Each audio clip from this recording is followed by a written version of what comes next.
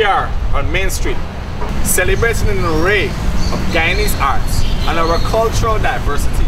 Let us find out more about this magnificent art form, the intricate pieces, and the special people behind them.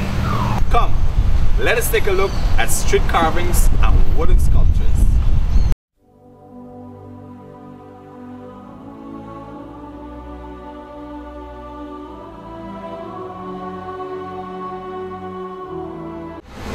Born a child, I have to put basket on her head. She can't put basket on her head. The child is there, beside her. The child. Family piece. A family piece, a family tree card, right? A family will enjoy the moment of each other and the conversation. Warmness to see between the family. Warmness to family. I love art. To the highest maximum. I enjoy doing it, you know. I'm happy to young people to step in the art field, you know. There's a lot of senior person in the art group today in Guyana. Most of us on the way going. And we need to encourage young people to get into the art because somebody got to carry on. The art school is there, but most people don't want to carve. Money is slow, hard work. You got to wait for it.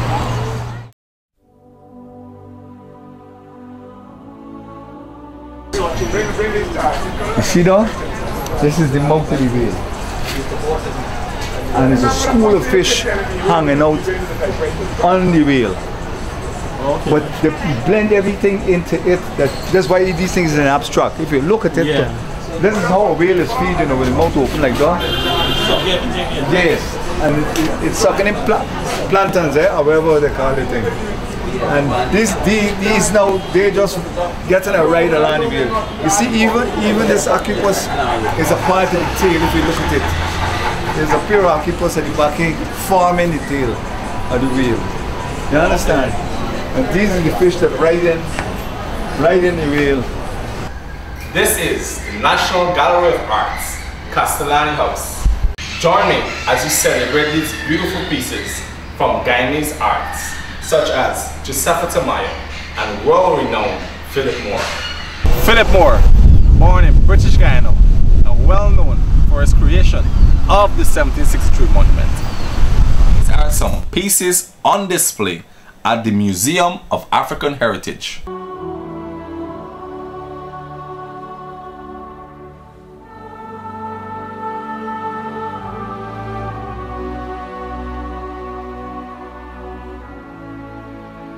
The wood from old trees are used to make these sculptures.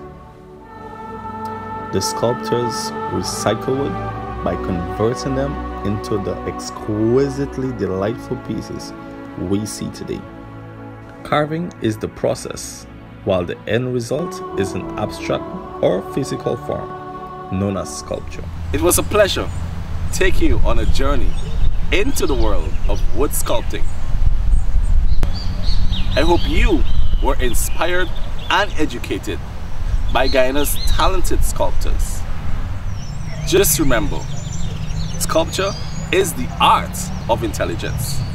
Pablo Picasso.